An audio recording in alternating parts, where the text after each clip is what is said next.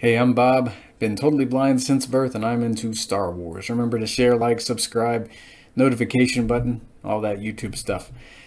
So, we're continuing a holiday theme on my channel, and we're going to be taking a look at another unopened Star Wars item. So, I received this in 2011. Mom and I, we live in different states, and we send each other Christmas gifts every year, and she knew I didn't have an X-Wing fighter yet. I mean, I used to have one when I was a kid, but she was in a Toys R Us, and she called me on her cell, all excited. And then she sends this for Christmas of 2011, I believe it was. Let me try to turn this thing a little to the right. I'm told there's a bit of a glare if I have it facing the camera head on, so maybe about right there.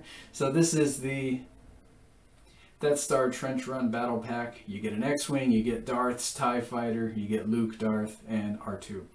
So this X-Wing has a firing proton torpedo. It has a storage compartment, sorry for the Star Trek reference, in the belly of the X-Wing, so you can stash Luke's gear, and a removable dashboard, or control panel I should say, in the cockpit. Got a targeting computer, landing gear too, I think, and of course you have your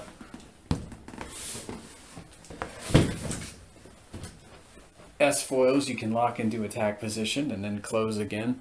So I had a Power of the Force 2 X-Wing. Didn't have much.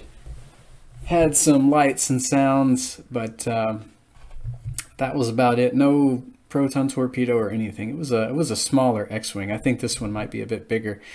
I do remember seeing one in 1998, and it had a little Luke Skywalker upper torso permanently affixed into the cockpit. You could pull these little levers on the back of the fighter, and it had lights and sounds ripped directly from A New Hope and Empire Strikes Back. Had a firing proton torpedo too.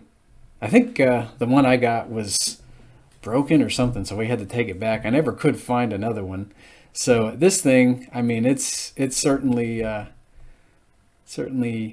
an X-Wing that I'm going to be hanging on to.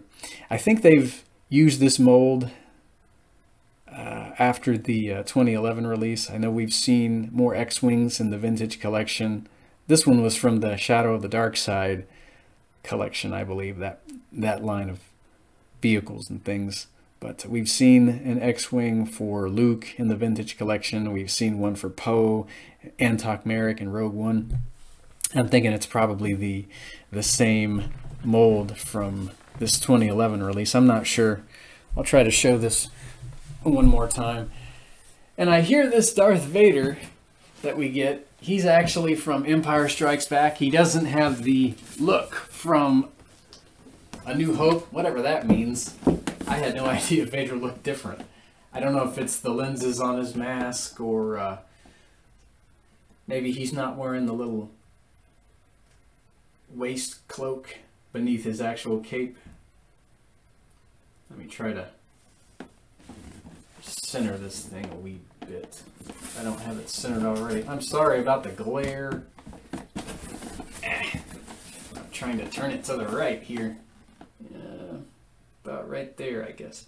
So yeah, we get another Darth Vader's TIE Fighter in here.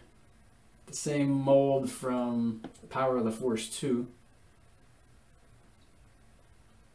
I am definitely looking forward to getting that X-Wing out of the package. I only need one X-Wing. I mean, it's got all the schematic accurate features that you could want in an X-Wing. I would have loved some lights and sounds, but it's no big deal. Not really.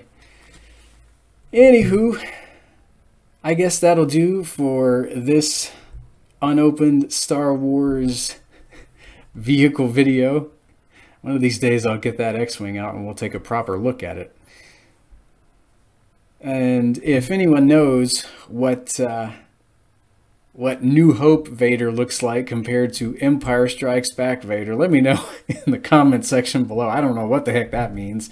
Different lenses on the mask. Who the heck knows? I'm sure you guys do. Anywho, that'll do, and I will hear you guys in the next Star Wars related video. May the Force be with you. Have a great day, and stay on target.